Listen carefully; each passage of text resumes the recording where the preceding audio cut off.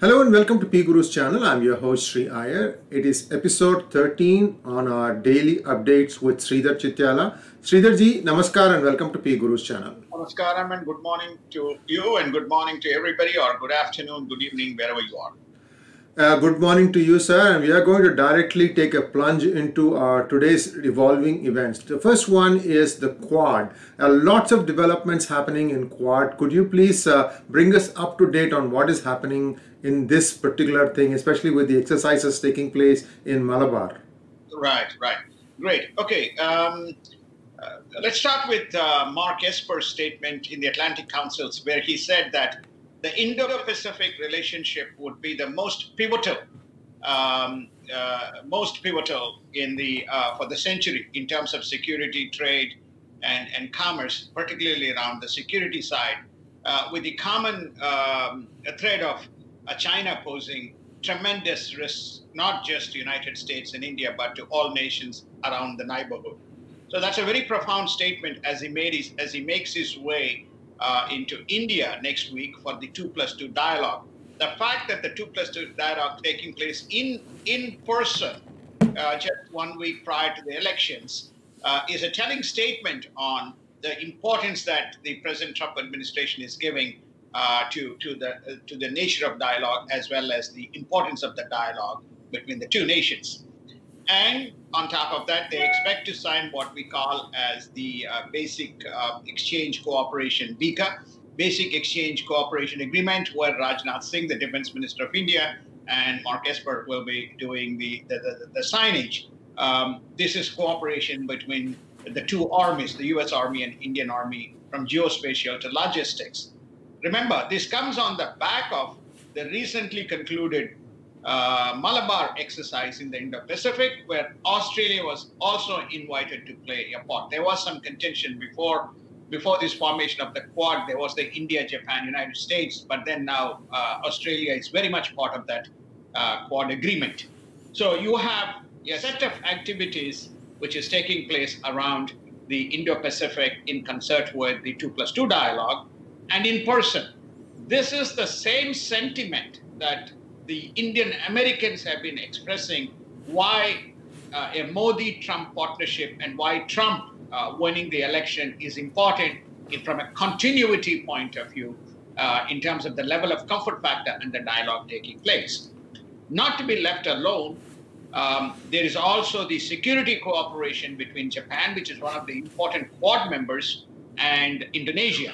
This is after Indonesian Defense Minister, for the first time, having been invited to the United States, he coming and meeting the Defense Secretary as well as the important defense officials in United States. Adjacent to that, you also have Vietnam inviting India to the virtual ASEAN summit, giving it again the strategic impetus in terms of the role that India needs to play. So in other words, both in a political and a security context, all kind of game plans have been fairly well laid out, irrespective of the outcome of the elections, in case the intervening period is used by China to create any kind of mischief, because it's already happening in Taiwan, in South China Sea, as well as, of course, in the northern side, the India-China issue in Ladakh. Well, moving on, we are taking a quick look at the effects of virus and when normalcy is expected to return. I'm hearing news from local companies in the Silicon Valley that they don't expect to be back in their campuses before July of next year. So there is a certain concern now that since the vaccine is still not available, that there could be some more delay before people start working or getting back to what used to be the normal state. What do you see about this virus vaccine? Again, Pfizer said something that it might be there, it might not be there. India also thinks that by February they'll be having something that the entire population can get. What are your thoughts on this? And then we can move on to some other important topics. Right. So the Russia vaccine, which they said they'll be the first washed away because the trials proved Eli Lilly and Eli Lilly and there's one more company, I forget it just off my head. Right. They kind of wandered off the vaccine. The Pfizer has announced that it may be ready by end of the year or early next year with the vaccine. So generally, Israel had only come up with faster test swabs, which determines whether you have virus symptoms. So there is a growing, the second wave, which the doctors had promised, is upon us. You can see the spurts in parts of Asia, but significant in Europe. And therefore, they're going from partial shutdowns to almost complete shutdowns. Australia had one state, albeit very small portion. And then in the United States, we have seen growth by about 5% on a daily average basis, consistent with this issue. What's my impression? My impression is that I believe that people will get used to working remote. It's going to take. Nobody can predict whether it'll be June, July, August next year, or whether it could be end of the year. But people have adapted themselves to this, and people have started to return to work. At least in New York, there's a growing feeling that 35% or 40% of the people will be working remote, and they'll not be coming back to the offices for some period of time. I mean, not on the valley, but going to the other coast on the west shores.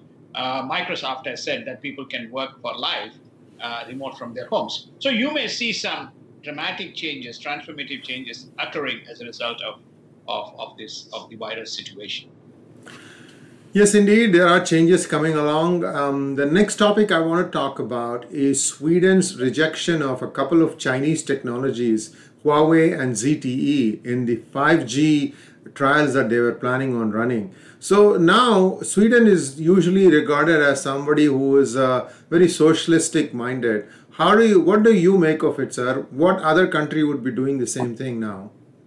Well, Sweden is also home to Ericsson, one of the largest, mobile telephony networks and device companies. Now, of course, in the network business, the fact that a country which has network to its credit rejects 5G and ZT is a reflection that security is a big concern.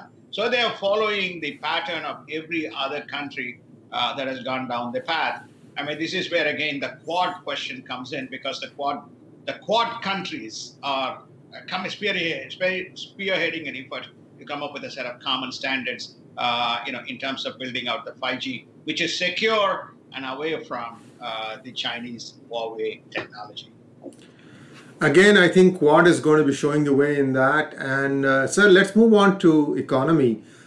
Stimulus, any convergence, any idea which way it's going to be going? Well, I think it's $1 billion question, which way it is going. It depends on, like New York weather, if I can just turn the computer, or if you can see, it's cloudy, doomy, gloomy, dark sky, which rarely, it's a rare event in New York. But having said that, I mean, you have rains and so on, but it clears up, and then you have clear skies. But very similar in terms of the stimulus. The stimulus is, it's like contradictory. We are close, but yet we are very far. That seems to be the Nancy Pelosi and Steve Mnuchin's decision. My feeling is that, as I mentioned yesterday, I have a feeling that there will be some kind of limited passage of the bill that at least covers the airlines, covers the SMEs, and covers the local government, medical, schools, and so on. There will be some kind of an emergency package sometime this week, if not the large package that both Nancy and President Trump are trying to accomplish.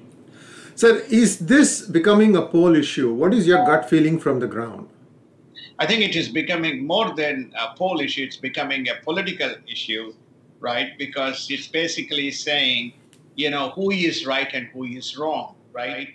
The $2.1 trillion was received with great kind of fanfare and has seen economic outcomes come out of it, right? We have talked about that, how quickly that impacted and helped the economy to recover, markets, retail sales, consumer confidence, unemployment, etc. So the story now is the continuity.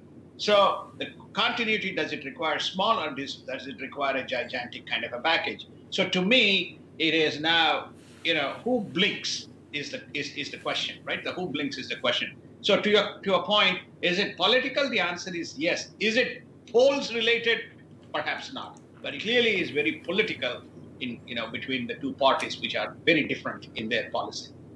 And now we take a look at the markets. Markets have been yo-yoing up and down, up and down, up and down based on the sentiment of when the market feels that the stimulus bill is passed.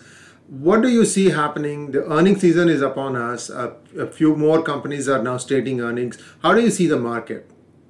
I think the market will be, market will be neutral. You may not see, you will see the gyrations driven by sentiments. It is stimulus is imminent, stimulus is not imminent. So you may see gyrations, but you may not see significant, contraction because the stimulus is, one thing is clear, stimulus is imminent, right? That the markets have determined. The question is how to time it and how to price it. But stimulus is imminent. Post November 3, there will be stimulus, right? Doesn't matter whether Democrats in power or whether Republicans in power. So as far as the 2021 outlook is concerned, is very well geared towards not only the stimulus addressing the economic outcome, but also potentially the coronavirus betterment as a result of the vaccine, right? So you will see the stimulus part of it is only for the next kind of 10 days. But after that, it'll be normalcy and the markets will see up. By the way, October 29th, they will announce the third quarter economic GDP results. Is expected to be 30% plus. Whether by itself it will have a bearing on the result, we don't know. But the story is that that's a very positive sign. That is why the contraction will come down from the minus 31.2 or 31.4% that we saw in the second quarter, being up by about 30%, and the year-end contraction to be around minus 5%. So a quick look at tech. We have about 3 minutes left in our show. Antitrust allegations against all the companies, and now I'm hearing that Google is first in the crosshairs. There's a possibility, and again, this is quoting some market experts, that Google might be broken up, and so might Facebook, because people feel like the real value will be unearthed only when the components are themselves starting to trade. What are your thoughts on this, sir? Okay, I think that there are essentially two elements. The antitrust is about the practices of Google, right? Then there is another element which we discussed, the Article 230, right? Which is around the behavior of the tech platforms in terms of being political influencers or activists in a subtle way. So the antitrust we are talking about is, for example, should Google be imposing its preferred position on every iPhone and to be the default search engine? That's a question, whether that gives it the advantage. This has been the heart of the contention of many issues, where Google implants itself as a preferred kind of search engine, or even a preferred tool, and having default search option pointing to Google. So the antitrust is about that part of it, right? So we got to be very clear. As far as the breaking up of these businesses is concerned, that's more around the governance and regulation rather than, a search engine company, a media company, an activist, a news company, and a collaborative arbitrator in engaging and making deterministic rules around the content. Very difficult when you have, a vast array of assets which are not holistically connected. That's the issue with Google. That's the issue with Facebook. That's the issue with potentially, Amazon, because Amazon is very difficult to break, because the reason is Amazon is it's a retail link. It basically says, I don't manufacture. Anything you manufacture, I brand it and sell it. I've got superior kind of quality in my customer engagement, customer preferences, customer behavior, logistics, execution, and so on. Amazon is a different and difficult animal. Whereas this Google, Facebook, Twitter, they are in a different kind of caboodle in this context. So you set me up nicely for the next question. A little bit of your thoughts on the Microsoft-Tesla relationship to go up against Amazon. It's very strange. The relationship itself was like a one-liner, a couple of lines, which is to say, Microsoft and Tesla will form a strategic relationship to take on the Amazon's cloud services platform.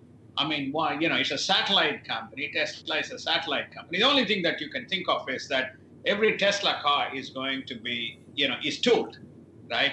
And there's going to be vast, if they're going to create a global infrastructure to manage all that kind of data and services, everything that they tool and power these cars, then obviously there requires infrastructure and software capabilities to deliver that.